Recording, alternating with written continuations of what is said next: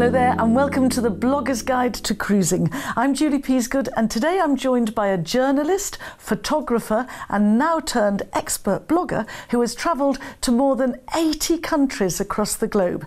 I'm delighted he's here to tell us all about his adventures. James Ellis, welcome to the show. Hi, thanks for having me. Oh, what ignited this passion initially for travel writing? Oh, well, I've got to blame my mum really, Julie. Back in 1978, Mum and Dad got divorced. We lived in South Yorkshire, owned a pub, and Mum used her share of the profits to buy a car and caravan, packed me at 8 years old, my sister at 10, into the car and caravan and decided to drive to Greece because she wanted to live in Greece. So she was like Shirley Valentine? She was a pre-Shirley Valentine, exactly. Yeah. What a mum! Yeah. In the car, you... Mum, a 19-year-old female cousin, so the four of us, my sister 10 years old, drove down to Greece. What an adventure. Yeah, Mum had lived there. She'd been there, on holiday a few years previously and thought she'd lived there in a past life. So she decided it was time to go back. And that's what we did, yeah. And we lived on a campsite for 2 years in the caravan until we got an apartment. My sister and I went to a Greek school when we could speak English and not Greek, and then to an English school, an international English school, when we could speak Greek. So it was all a little bit topsy-turvy, but it was quite fascinating upbringing. Yeah. And when did you return to the UK?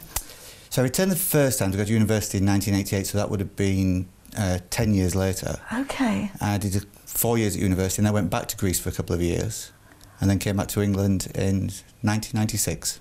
Gosh, and so you started writing literally about your travels and your experiences? I don't think it actually clicked with me then what kind of wanderlust I'd inherited from Mum. It just seemed as though travelling was part of what we did. And naturally, when we went to Greece, a lot of the travelling that we did was around the Greek islands, 2,000 islands to explore. What an amazing country to be in. So in my teens, my holidays were very much about myself and pals, just going to the port of Piraeus, jumping on a ferry boat, seeing which islands we'd end up at, doing a bit of island hopping, very much that sort of like laid-back 1980s vibe. Wow. Sleeping on beaches or in tents and that kind of things. And that's kind of where it all came from. When I came back to England and I started writing, because I actually studied as a photographer originally, I started writing and I did news at first and I did some features work, some health journalism and things like that. And I started working at Metro, the daily free newspaper. You were there for nearly a decade, I was there for 10 years, yeah. Editor. So I started off there in '99, just when the paper launched. And a few months later, there was an Australian chap who was running the travel section, which was quite small at the time. And he decided to go back to Australia. And it was one of those kind of things, almost like serendipitous, where I just went into the editor's office and knocked on his door and said, "Can I have the travel editor's job?" And surprisingly, he said yes. And 10 years later, there I was. We would expand the section massively. We'd done offshoot books with rough guides. I'd travelled to all these amazing countries and done some fantastic things. Yeah, and that's where it all stemmed from. Yeah, 80 countries or over 80 countries. Because I've travelled extensively, but I don't think it's 80 countries. When did you start counting? Because I wish I'd started counting ages ago. I think it's when I stopped counting. That's really important. It depends. I think there was some point in my head when somebody said to me, "How many countries have you travelled to?" And then I started thinking, I thought, can I count England, Scotland, Wales and Northern Ireland as 4 different ones? And I think at first I did. Cheating a little bit, yes, yeah. And I think I'd probably have got to more, but I had a bit of a fascination in the mid-2000s where I wanted to become the first British journalist to go to all 50 states in America. So I set about to try and do that. I failed massively. I got up to about 25 states or something. That's not bad. But I did spend a lot of time, obviously, on transatlantic flights, going to and forward and ending up in places like Wiskoki nowhere that nobody's ever heard about or really cares about reading about either. But I just wanted to get there and say that I'd done it. Yeah, to your wish list. Okay, yeah. Wish list, or well, let's move on now to cruises. Sure. First cruise experience. How did you get into cruises? So my first cruise experience actually came when I'd studied photography at university, and like I said, I went back to Greece for a while.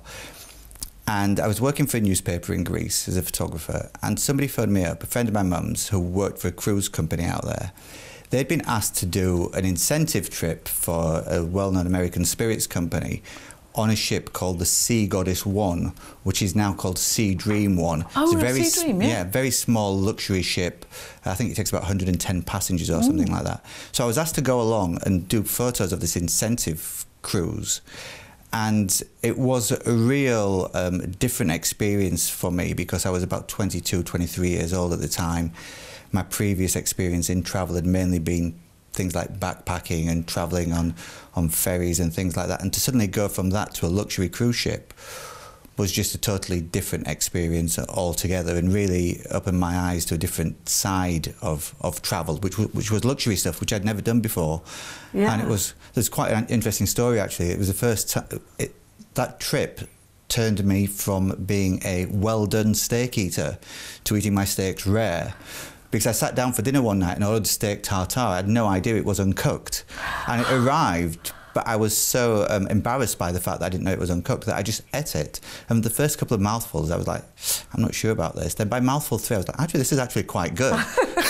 If it's good steak tartare, it's amazing. So that was another eye-opener. Wow. But you were very young, 22, 23? Yeah. I remember taking my daughter on her first cruise when she was 25, and her attitude initially was, Mum, I'm not nearly old enough to go on a cruise. I mean, there are lots of misconceptions around cruising. I believe there's a cruise for everybody out there.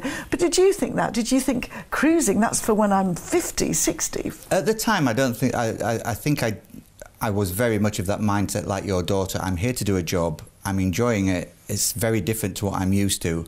But it probably wasn't for me at the time. I still had that real sort of like independent spirit of going out and discovering things on my own.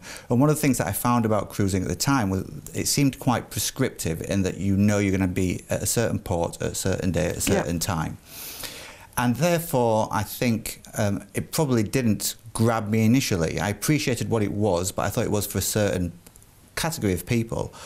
But I now agree with you. I think absolutely there is a cruise for everyone. And a lot of my cruising experience has been doing launch cruises, these kind of things where a new ship comes into Southampton or Portsmouth or Dover, and you go up and down the channel a couple of times on a one-night thing. There's loads of celebrities on board, loads of travel agents, loads of journalists. And it's a very short snapshot of what cruising can be to people. It's not proper, really. But it's not proper cruising. It's great to see the new ships, of course, yes. to be at the naming ceremony and things like that. And all that kind of stuff. So a great amount of fun. You normally leave the next day with a very heavy head, I have to say. But I think it was maybe a year or so ago when my wife and I took our twin daughters on a cruise ship that I had my real cruise epiphany, when I did realise that cruising was something for everyone. Tell me more about that, because my daughter, incidentally, after that initial reaction, she's a complete aficionado. She loves cruises, and I think she actually quite likes the prescriptive element. Oddly enough, it makes her feel very safe. It certainly works when you've got children on those larger ships that are very, very well organised. So we'd been there. We took the cruise, and it was our first cruise as a family. The girls were 4 at the time.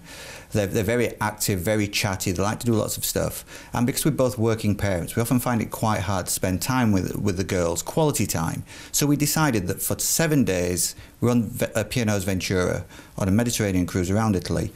We were going to drop laptops, drop phones. We'd spend every waking minute that we could with the girls.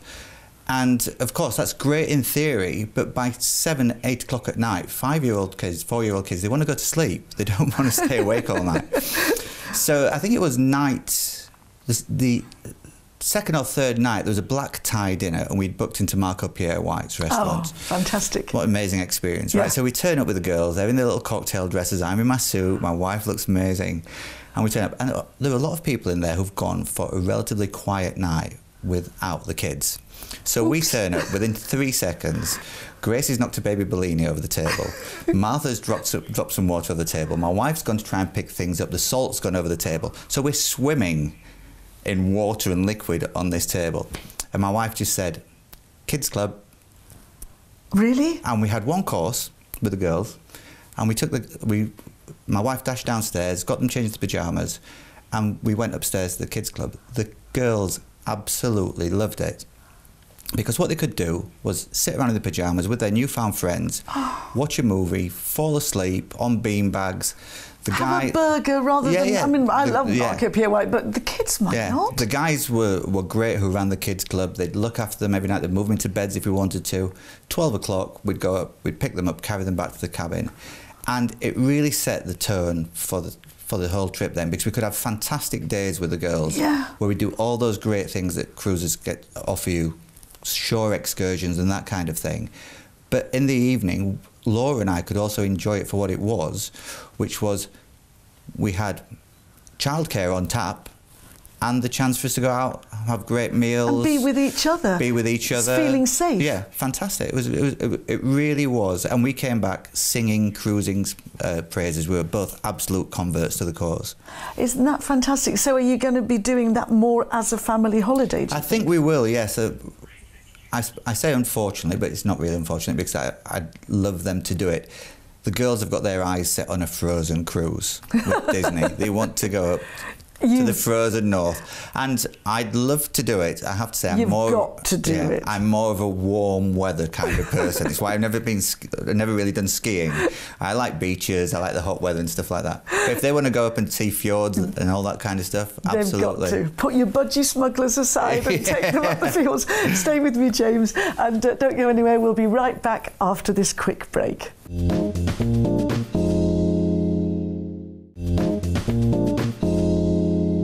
Welcome back to the Blogger's Guide to Cruising, and James Ellis is still with me. James, in the last few years, cruising has sort of mushroomed and become so much more popular. Why do you think this is the case? I think it's mainly because of the amount of cruises that are actually on offer these days and the kind of ships that you can go on. You can go on everything from tiny luxury ships that can get into really tiny ports, places that other ships can't get to. And then you can go on these huge ships with sort of like 5,000–6,000 people aboard, which are pretty much floating cities at sea. I think if I look back to my own experience of cruising, when I first started writing as a travel writer, my opinion was probably that I didn't want to cruise because I felt that cities came alive at night, and cruise ships tend to sail through the night, and then during the day you get to go and do your shore excursions and things like that. And one of the things I think that's happening more and more is that a lot of cruise companies are now offering overnight stays in ports. Yeah. So people can either choose to go out and experience that nightlife in a fantastic city, maybe like Venice or Florence or Rome or somewhere like that. Or Monte Carlo. Or Monte Carlo, absolutely. Ibiza even, yeah. And then have a fantastic time out, get the tender back to the ship or get back onto the ship in the evening, and then they stay there the next day, and then we'll sail again the next night. So I think those extended stays have really helped increase the appeal of cruising to a wider audience. I also think this idea as well, I think cruising has been unfairly characterised as being the domain of older people, and absolutely there are cruise ships that cater towards that market. But there's just so much more than that these days. This idea that it's just full of silly people who ask questions like, what time does the 24-hour buffet open and things like that. I think that's very much a thing of the past now. Yeah. You're looking at things like huge water slides, surf parks, cycle rides casinos, above dancing. the ship. Yeah, an incredible amount of things to do. And I think the ports are also getting more interesting as well. There's more on offer, there's more to do, and it's clearly a massively growing market. Definitely. River cruising as well. My first experience of seeing cities and towns in the evening was on a river cruise, actually. And it is different. I think some cities are entirely different in their character at night, than they are in the day. Absolutely. So when I was on Ventura last year, we stopped in Venice and we did an overnight in Venice. And the lovely thing about it, I think, was that at 4 o'clock, all the cruise ships left apart from ours, which meant that the streets that previously had been teeming were now the domain of locals and a few of us who were lucky enough to be staying overnight. Wow. So it was a totally different experience to what it had been in the daytime. Amazing during the daytime to be there and see it really bustling and things like that, but very, very different at night, finding a little Italian trattoria to sit down and have dinner. Yeah, with locals. Recommended to with locals. Yeah. Very, very different, but just really, really good to see it that way as well. Favourite cruise experience? So I'm lucky enough to have been on a couple of launches. I was at the launch of Queen Mary 2 when the Queen pressed the button for the champagne to hit the side. I was lucky enough to be on the launch of Britannia, also when the Queen was there again. So I've managed to see the Queen twice at cruise launches. But I had a really nice experience that I really enjoyed, and I think it shows the amount of detail that cruise companies go into these days when it comes to the kind of things that they try and put on for guests. And it was the naming of Carnival Splendor. It's a few years ago now, maybe 8 years ago, I think, 2008. And Mylene Klass was the godmother. So Mylene was on, we were all waiting for Mylene on deck, and she's got a grand piano there, and she starts singing Rod Stewart's Sailing. Beautiful voice, amazing piano player and things like that. And the next thing you know, there's a Royal Navy frogman scaling up the side of the ship with a bottle of champagne in his hand to the James Bond theme. Oh. He climbs over, and then they break the champagne together. And I mean, it not only shows the level of detail, but I was lucky enough to be sat for dinner that night with the Royal Navy team who were there. And there were two of them who'd been the guys because they have to go down together. They'd actually been sat on the bottom of the seabed waiting for the signal to come up. And they'd been down there for about something like 45 minutes. And I said, well, what were you doing? They said, well, we were just sat there, pretty much like you and I are now, on the seabed. And in my mind, I just had this vision of them having some like waterproof playing cards or something. That's what I was going to say. Passing the time away. Or texting. Yeah. I don't know what they were up to, but they were down there for about 45 minutes. And suddenly the call came, he said, and then I knew that it was me that had to go up. But it was just a really fascinating and fun experience. And like I said, just shows the amount of detail that these companies go into when it comes to providing something different for people who are on board. Yeah. Obviously, with your launches and with cruising, you must have eaten in some lovely restaurants. Marco Pierre White, you mentioned earlier. Any others that are notable? Well, I do actually think Marco Pierre White's my favourite, just because he is such an amazing chef. I met him at the Britannia launch, and he's just got this rock and roll persona about him. He was signing some books and things like that, and he really was just sort of like a geezer, if I can say that. Yeah, he puts his arm around you, give you a big cuddle. Just a really nice guy, and of course his food's absolutely amazing as well. Who could not like? Yeah, it's great. And what's wonderful is you pay really a relatively tiny supplement to eat there. For, if you're going to, it's £5 or £10 or less. Some ships don't have that. I mean, Nobu is on crystal and there's no supplement at all. So you're getting a fine dining experience, whilst you're on board for such small amount of money. Absolutely, and I think that's another great thing about cruising, is that if you do like your food, it is the place to be, isn't it? I mean, the signature restaurants are incredible, but the buffets offer a really good standard basic offering that you can just go if you're looking for something quick and nice and easy, and there's always somewhere to grab a bite if you want. And with little girls, with your twins, really useful for the buffet, because then they can just cherry pick absolutely what they want. We love a kids' tea. As soon as we see kids' tea on the restaurant menus, that's it. Yes, get them in early, 5, 6 o'clock, so they're fed, ready for bed. Yeah. Well, at 25, really my daughter loved jelly, and so when she saw jelly was on the menu every day, it was like, that's it. There you go. Destinations for you, James. Any particular ones that spring to mind that you've really loved? So Piraeus in Athens is really close to my heart. I think largely because of my history growing up in Greece, and that feeling of just that sense of adventure, because there are so many different boats that leave Piraeus harbour. So obviously the cruise ships, then you get the inter-island ferries, then you get the flying dolphins that go to the closer islands, and it's just this hive of activity, and it feels like a hive of hope and expectation of people are going on holiday in some way, shape or form, whatever that may be, whether they're zipping over to an island for a weekend or they've just come in on a 4,000 seat berth cruise ship. There's this sense of expectation about being in Piraeus. It's just such a wonderful, vibrant place to be. Like all ports, it's a bit rough around the edges and a bit scruffy and stuff, but I think that all adds to the charm. And then my other favourite one, I think, is Istanbul. Again, that link, because Istanbul is the city's Greek roots, and the fact that it's at the crossroads of two continents, Europe on one side and then Asia on the other, and all these iconic sites that you can see when you sail up the Bosphorus. You see Hagia Sophia and the Blue Mosque and all that kind of stuff, and it's just the most evocative city, I think, to sail from. Even just to wander around and spend quite a lot of time in the souk. Oh yes, you wouldn't be shopping by any chance, would you? I did see the sights as well, but it's extraordinary. It really is, and again, it has that same feeling. I think all the best ports have that. Obviously, they're a fantastic little, more boutique-y style place that you can pull into. But I think pulling into one of these world-renowned ports, New York, Istanbul, Piraeus, where there's just this sense of something big is happening, and it's to do with man's life on land and his want to explore the oceans. I just think that's fascinating. anything on your cruise wish list? I've never sailed into New York, and I think that would be one of my favourites. Yeah. I've done things like the Staten Island ferry and things like that, and I think seeing some of New York as you arrive. Obviously, they've moved the cruise terminal now across the river, but I still think you'd get that sense of the Manhattan skyline as you're arriving. Yeah. I think just generally a transatlantic Yeah. would be. I'm not sure how well I do being on a ship for 5 whole days without touching foot on land at all. But yeah, I think a transatlantic journey in the good old sense of our forebears who went over there hundreds of years ago. I think that'd be fascinating to do. Oh.